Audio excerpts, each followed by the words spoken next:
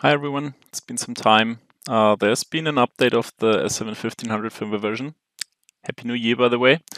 We're gonna take a look at the Web API file API. So we can now create files on the PLC and upload data and basically just upload files. And for that, we're gonna just use the PLC as we always do, PLC Sim Advanced with the Web API demo, with the IP as always.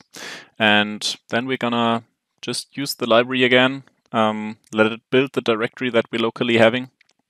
It is just the web apps directory from the samples of the GitHub repository. And yeah, that's it.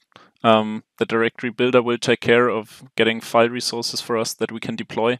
And then we're just gonna use the directory handler to deploy it. And then we're going to make sure that the deployed one, the one that we browse, is the same one as the one we have locally.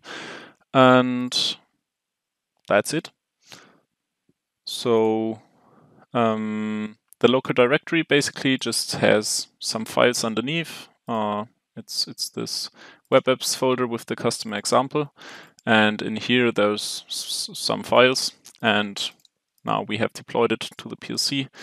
It's here, the web apps folder, custom example with those files.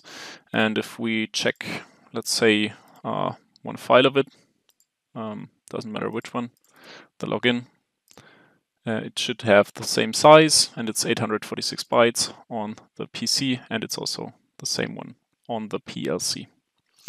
So that's it. Happy you clicked in, and have a good time. Goodbye.